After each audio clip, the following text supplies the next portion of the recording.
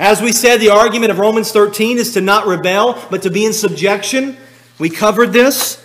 The argument of Matthew 22 is that when a human authority is outside of its lane, we can disobey them. Now, I want you to turn over to Mark 12 because it's important that we see this with our own eyes. There will be a bit of carryover from last week, but it's important to cover this again so that we not confuse this passage from what Acts 5:29 is teaching us. Mark 12, verse 17. And Jesus answered and said to them, "Render to Caesar the things that are Caesar's, and to God the things that are God's." There are legitimate things that belong to Caesar, but there are also legitimate things that do not belong to Caesar. Allow me to illustrate this. This is an example, similar example I heard from Pastor Waldron about homeschooling. But it was relevant to us because it actually happened to us as well. When we lived in Costa Rica, it was illegal, and it still is illegal, to homeschool there. The government had other schools available, both private and public. They had Christian schools even available. There were even these other schools that we could have sent our children to, and so they had a way that we didn't have to homeschool, they said. But by telling us and the citizens of Costa Rica that we could not homeschool our children, they were commanding their citizens not to sin, right? They were not commanding them to commit a sin. It wouldn't have been sinful for us to send our children to school. So the government is not saying you disobey God, you have to sin against us.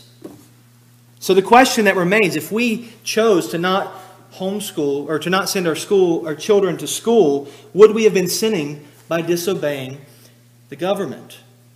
Well, no. Because the state had usurped their authority and they were commanding something that was frankly none of their business. You see? Now we also knew of brothers and sisters in our very congregation there in Costa Rica who wanted to homeschool and were homeschooling, but they didn't because of the consequences that they would face.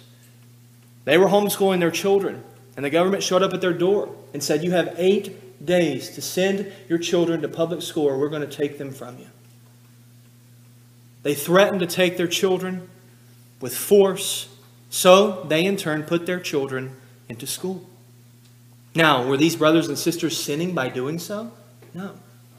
Were we sinning because we didn't send our children to school? No. But what we see here is Caesar was operating outside of his authority. He didn't have any kind of business of telling children how they can instruct and school their children. And so we can obey him in those situations, but we can also disobey him and not incur any sin. This is what Mark 12 is teaching us, to render those things to Caesar that are Caesar's. This is the issue of conscientious disobedience. But the argument of Acts 5:29, our text for today, is completely different and should not be confused with this principle.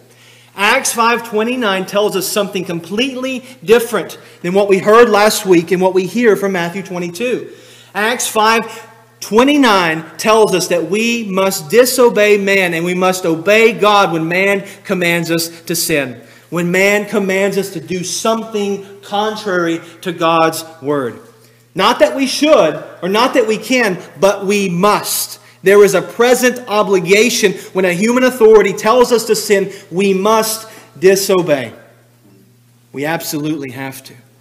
And I hope you can see the distinction in those two things right now.